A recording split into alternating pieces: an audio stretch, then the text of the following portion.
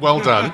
Thank Congratulations. You so much. Thank you so much. Now, how's your lovely wife? Is she not with you tonight? She's great. She's presenting an award on the other side of town, sadly. So we couldn't do this together. I had a really good fun night with her. You know Rod McNeil, the dentist? Yeah, of course. Yeah, we had a fabulous night together down there. Great. Well, I had a great time anyway. Brilliant. Richard, are we ready? Yeah. So, Brian Ray, congratulations on so winning much. tonight. You just gave a really moving speech, actually, and I think tonight you gave the speech where we all started welling up. So tell me what that award means to you.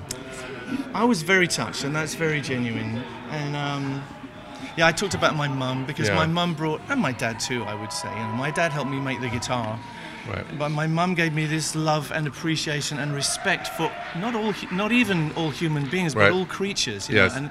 And my starting point, which some people would call extreme, is that every creature on God's earth deserves respect. Yeah. Every creature, is equally, if you want to say it in a different way, every creature is the pinnacle of evolution. Absolutely. And deserves decent treatment. So to me and my mum and my dad, it was unthinkable that you would treat anyone any different if they were a different religion, different colour, different sexual proclivity or whatever. Yeah. It was never even talked about. It was just like, that's a no-brainer.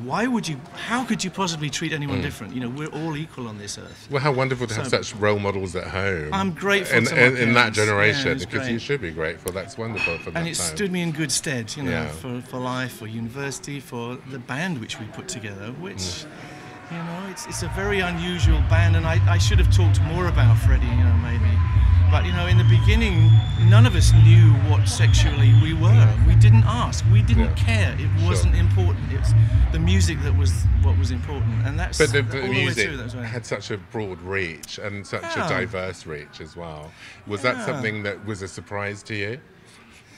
It was built into what we did, really. And I, of course, wrote a lot of lyrics for Freddie to sing, songs for him to sing.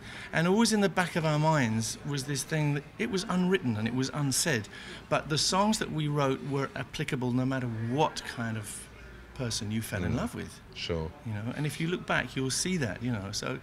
But did you realise it at the time? Yeah, absolutely. I mean, I wrote Fat Bottom Girls knowing very full well what that meant to Freddie and enjoying it.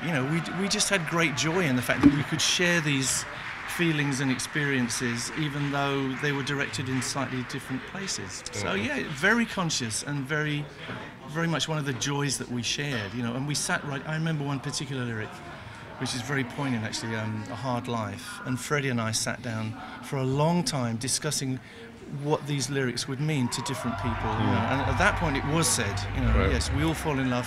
What does it do to us? It kills us. So this is a song about pain, and pain is shared by everyone. Everyone who's ever got one of these awards, and all these people feel the pain of the passion that's in your body. Well, so succinctly said, and very moving, very touching. Thank you. And I'm really thrilled that you won it. And thanks so much for being with us tonight. It's a privilege to meet you. Thank you so much. Thank you. Brilliant. Thank you, and well done. And tell your wife I had a great time with her over the dentist. I will.